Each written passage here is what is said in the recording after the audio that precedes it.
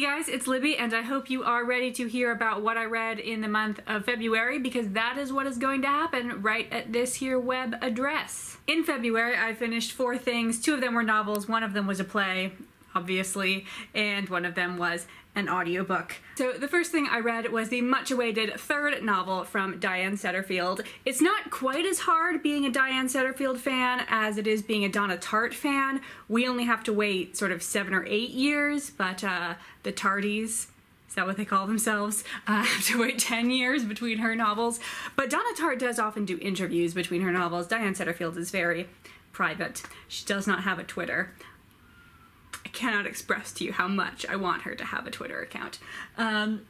So Once Upon a River is set in the 19th century in England. A shocker for a book that Libby is reading. And it's set on the banks of the Thames, much further upstream than London, so it's fairly rural.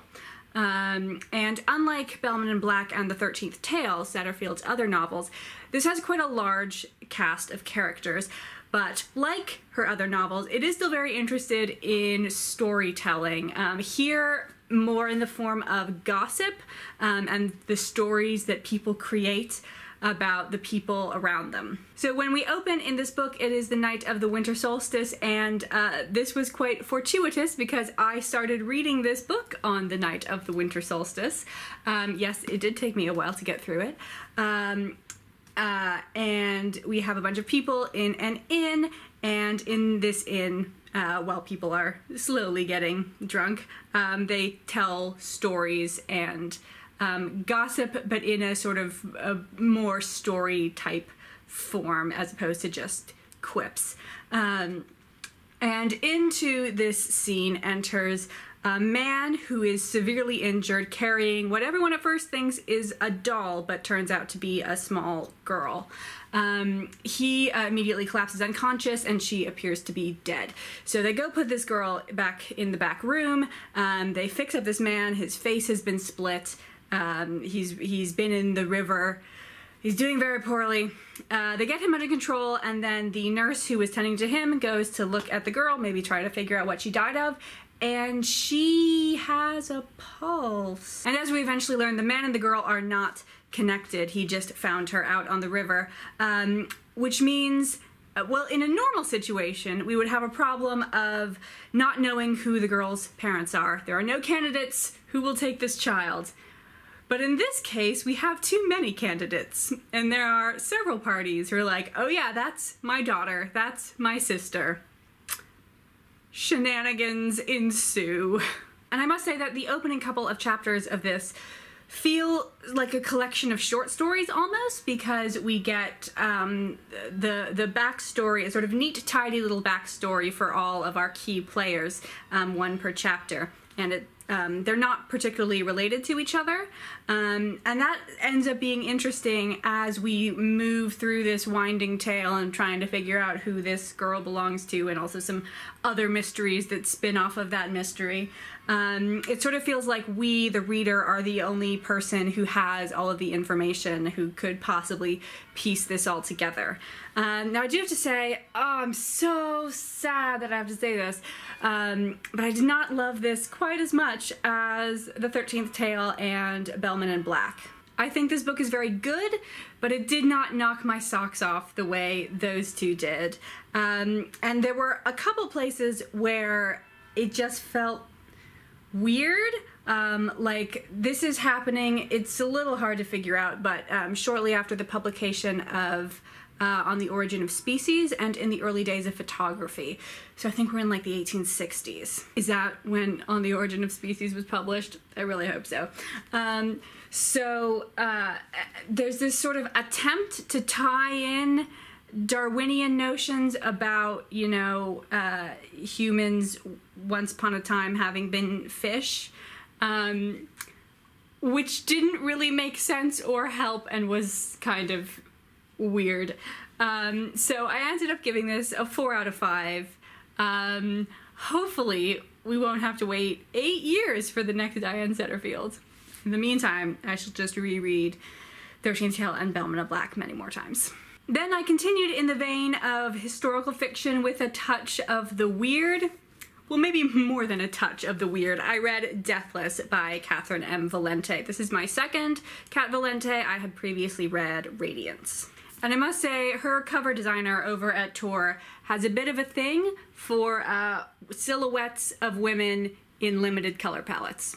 This is a retelling, reworking, expansion, modernization of the Quixote the Deathless story, or the several of the Quixote the Deathless stories from Russian folklore. Quixote the Deathless is the bogeyman who abducts people, as one is wont to do, and then heroes who are always named Prince Ivan and are always the third son have to go off and rescue his captives. But this is not set in a legendary Russia, it is set in the Russia of the 20th century, and as you may know, some shit went down in the Russia of the 20th century. I think that for sure, the first 50 pages of this book are this, like, beautiful, flawless gem. We get to know a young Maria Morevna, or possibly Morevna.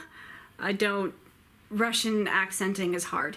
Let's call her Maria, who lives in what at the beginning of the book is called St. Petersburg, but will eventually be called Petrograd and then Leningrad. And we meet her when she's 6 years old. She sees a bird on a tree branch outside her house, and then it goes splat onto the ground, and up pops a man who goes and ends up marrying one of her older sisters. 3 years later, the same thing happens to her next sister, and then the same thing happens to her next sister. But we also get to see the transformation from a Tsarist to a communist Russia through the eyes of a child, through like a real heavy dose of magical realism, as you would expect from Cat Valente. I think that the story of the early to mid Soviet Union actually lends itself really well to magical realist retellings, because in magical realism, you say things and everyone knows they're not true, but you can see the truth underneath, even though it sometimes isn't even related.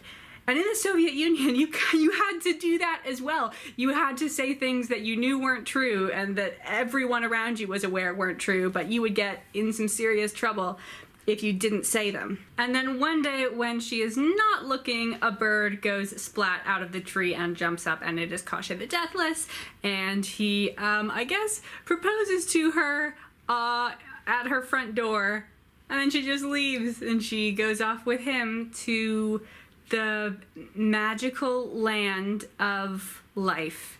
So in this world there are various tsars and tsaritsas of archetypal things: life, death, the length of an hour, water, birds, salt. There's another one that I think I'm forgetting. And then we move into the part of the novel that is more fantasy-oriented and less magical realism. Or do we? Who knows? So I really liked this. It does take some getting used to when you start reading Cat Valente's more Baroque writing style. And I had an easier time getting through this than through Radiance. And I don't know if that's because it is easier or if I just had a dress rehearsal with Radiance and then this was my opening night. And so I have currently given it 4 stars. However, I highly suspect that on a reread this would go up to 5 stars because I like the first part so much, and then when we move on to the more fantasy part, it's just so strange that I needed a little more time to get oriented. And then once we move through the fantasy part, a lot of it is focused on the siege of Leningrad, which, if you don't know, was pretty bad. And it's hard to feel like happy when you're reading about the siege of Leningrad. Like, oh yeah, I loved this book. I definitely want to go through that experience. Again, right now, it made me feel all warm and fuzzy inside. So yeah, I would definitely recommend this. It is an acceptable first Cat Valente novel. Wow, it is not for children though. And then, of course, I finished the Bard Book Club read, which was Richard II this month. You can go check out my 45-minute long video talking about this. So I'm not going to say anything here. I will just let the gods choose a line for me to read so you can enjoy some of its beauty. Reproach and disillusion hangeth over him. And that means that the last thing I read this month was the audiobook. It was an 18th century novel, and that means that it must answer the question, can this unthrone Elizabeth Inchbald's A Simple Story? Hi, Nova.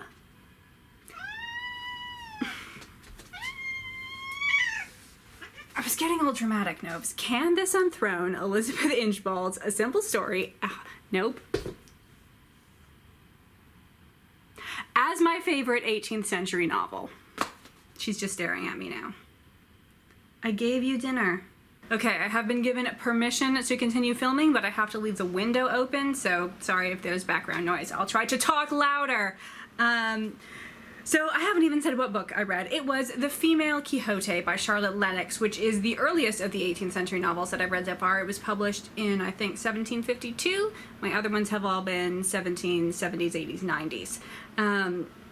So, no, it is not as good as A Simple Story by Elizabeth Inchbald. But that's okay. We can't all be.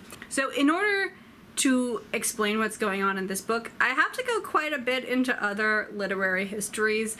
So you may be familiar with the genre of romance, which is different than the romance genre. The genre of romance is the group of sort of chivalric, courtly love-focused stories that were published in the Middle Ages and then into the Renaissance and the early modern period, largely in France, but also a bit in Germany, Italy, and Spain. They tell of knights in shining armor and their ladies fair, and they often are semi-based on actual historical figures, but largely fictionalizing their lives in order to give the most swoon-worthy romance. And then in the early 17th century, Miguel de Cervantes wrote Don Quixote, which is about a slightly senile man who reads a whole bunch of these romances and then decides that he is a knight-errant who will sally forth into the world to right all wrongs. I Don Quixote, the Lord of La Mancha, my destiny calls and I go. And so he is, if you will, the male Quixote, who thinks he is one of the male characters in a chivalric romance.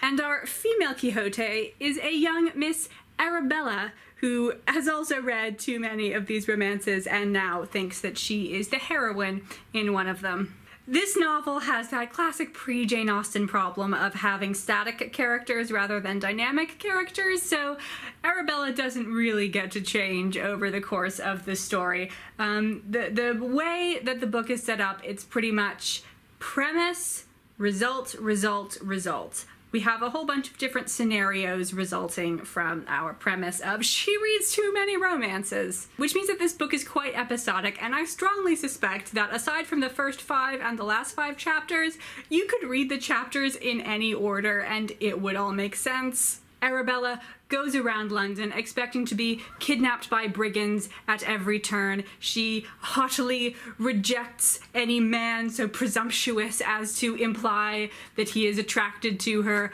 which none of the men are actually doing because they think she's weird, but she interprets everything in a more lowercase r romantic sense than it is intended, all except for one man, her cousin, who actually quite likes her even though she's a weirdo.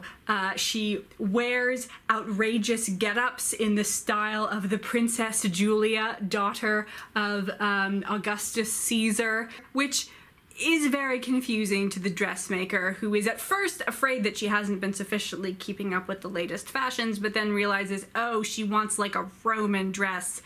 How the heck am I gonna do that? So it's all acceptably entertaining, but it fails to become more than the sum of its parts. So I really wanted to give The Female Quixote 2.5 stars, but Goodreads will not let me. That is the star rating that this book deserves, but I'm a nice nice person.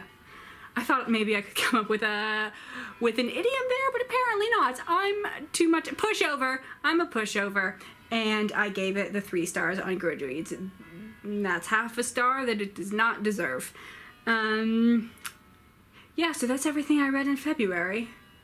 This has been great, guys. Talk to you later.